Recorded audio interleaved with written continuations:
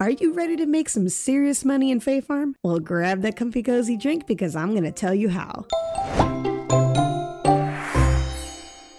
Hey guys, welcome to Jade Mist Gaming. Jade Mist here, and today I am going to show you just how easy it is to get so rich in Fae Farm that you won't even know what to do with these florins. So we're going to be going into the saltwater mines. So far, after having over 50 plus hours in this game, this has been the most lucrative way to make money by going into the mines. So spoiler alert, yes, you are going to need to unlock your saltwater mines, and you're going to need to have to go all the way down to level 25. You don't have to finish the entire quest line to get level 25 done, but you do have to have all the levels unlocked, and you do need to put your seals down so that you can fast travel between each level at a blink of an eye. So let's go over everything that you will need for this. Number one, of course, like I just said, you're going to need to unlock your mines. There are 25 levels. Out of those 25 levels, 24 of them have a ton of resources for you to gather. Each floor has a specific seal that you will need to craft and put onto it so that you can just travel to it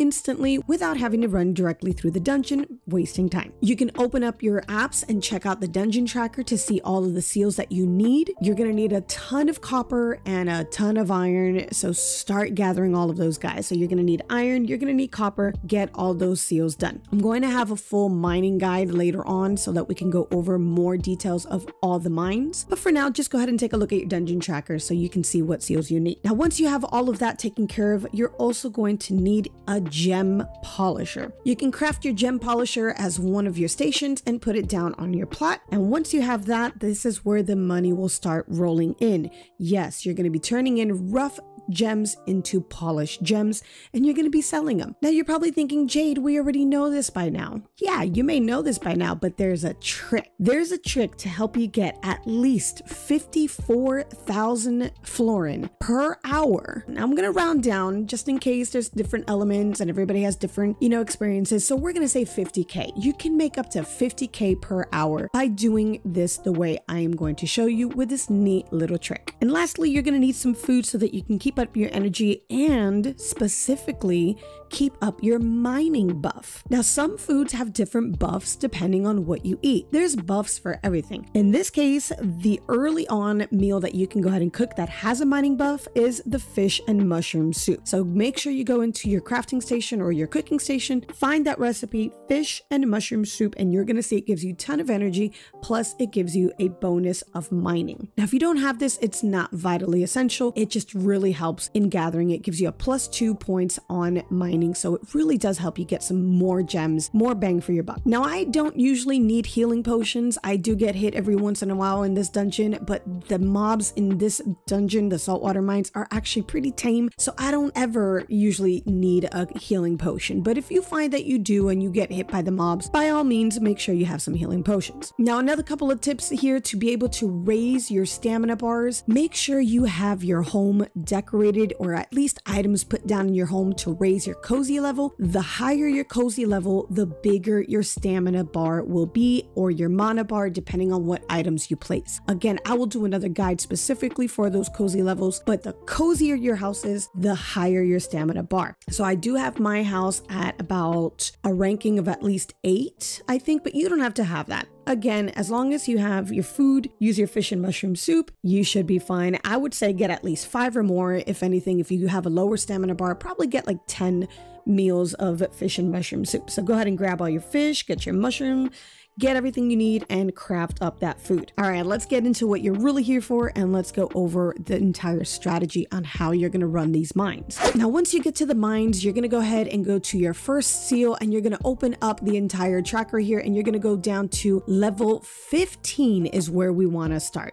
Now, you're probably asking, Jade, why not just run the entire mines from level 1 and on? Not all the levels have all of these gems that you need. Earlier levels do have certain gems, but the gems that we want want are the rough aquamarine and the topaz. We're going to get a few of the peridot, but it's not essential. The aquamarine and the topaz are the top 2 selling ones in these mines. The other ones definitely sell for a good chunk of money, but when it comes to more bang for your buck as far as time goes, you want to look for aquamarine and peridot. I have done a trial run of running the entire mines versus running only for topaz, and then this third one for running for aquamarine and topaz, and this one has by far been the most lucrative one. So right here, you're going to go to level 15 and you're just going to run through the entire mine, grab all the aquamarine, grab all the peridot, anything that you see here. Forget all the other resources. We're not here for copper, we're not here for iron, we're not here for silt. Don't worry about the mobs. Sometimes these mobs don't even bother you, depending on the mob.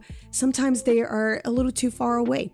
You can dodge them super fast, so the less time you spend on the mobs, the more time you have to get the gems. So again, ignore all the other resources and just go for the gems. Don't forget to eat your food before starting your mining so that you do have that buff already running. When you see the buff run down, you'll go ahead and have some more food. So you're going to continue doing this from level 15 going all the way down to level 24. By the time you get to level 24, you're going to have a bunch of rough topaz, rough aquamarine, and some peridot. Now for me, it took 18 minutes to do an entire run from level 15 to 24. Now here's where the magic starts. Once you hit level 24 and you get all the gems and you're done, you're probably thinking, well, that's it. Nothing's gonna spawn. So now what? You're wrong.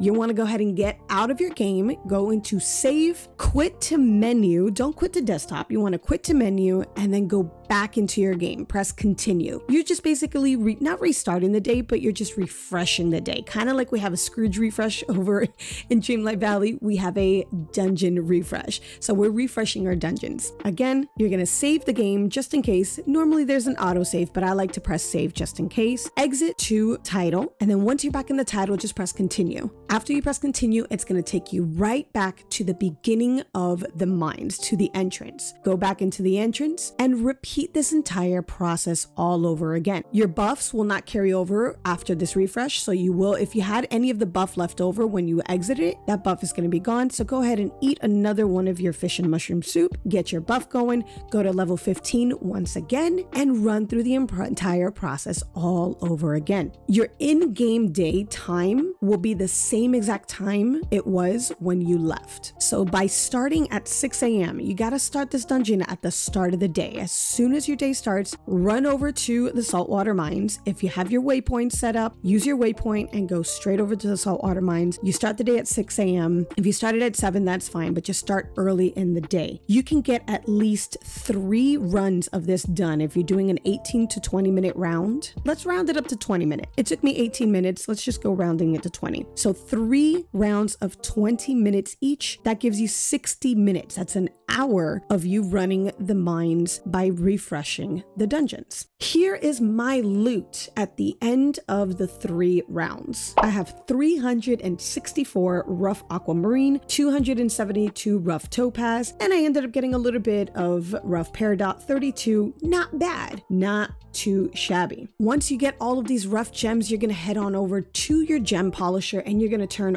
all of these gems into polished gems, which let me go ahead and show you the screenshot of what this looks like after you run everything through the polisher. And there you go. I got 3 polished peridot, 4 sets of 9 of the polished aquamarine, and 3 sets of 9 for the polished topaz. It takes 10 of your rough gems to create 1 polished stone. And then when you go to sell all this, you may not have space in your markets, so you might have to take 2 in-game days to put this, but that's okay because trust me, you're going to be so rich after this that it's okay. Now, if you're not one that wants to waste the day, go ahead and do things throughout your day, go farm, go do whatever it is you need to do. But if you're okay with sleeping the day and just starting a new day, go for it. That way you can sell the rest in your market or just run the dungeons again. Run the dungeons again until you have so much more. It's up to you how you optimize your time. But the guts of this is how much you can actually gather in that one in-game day, which again translates to about 18,000 Florin per in-game day. Running that 3 times, it gave me 54,000. But again, I'm gonna round down just in case everybody is different. Let's take away 4,000 Florin and just get a nice equal 50k. You can make 50k per hour. You're gonna thank me when you're done with this.